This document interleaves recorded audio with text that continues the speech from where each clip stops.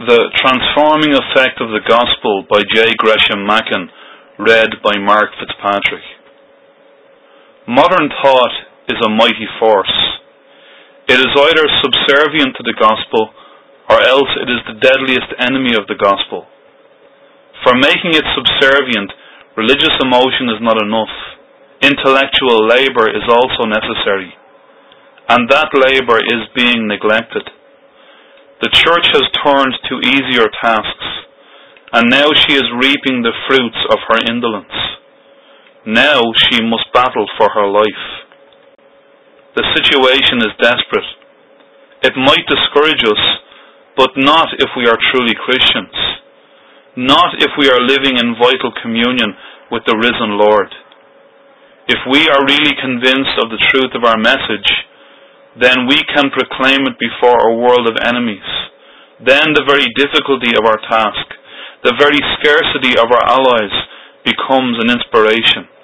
Then we can even rejoice that God did not place us in an easy age, but in a time of doubt and perplexity and battle.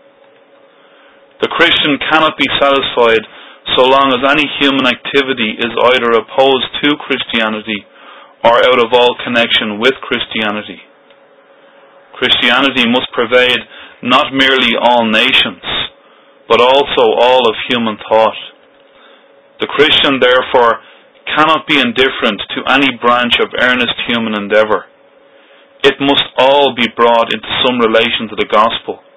It must be studied either in order to be demonstrated as false, or else in order to be made useful in advancing the kingdom of God. The church must seek to conquer not merely every man for Christ, but also the whole of man.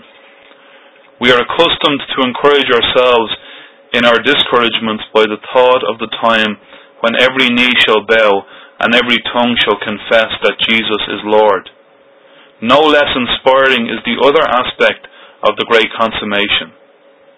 That will also be a time when doubts have disappeared, when every contradiction has been removed, when all of science converges to one great conviction, when all of art is devoted to one great end, when all of human thinking is permeated by the refining, ennobling influence of Jesus, when every thought has been brought into subjection to the obedience of Christ.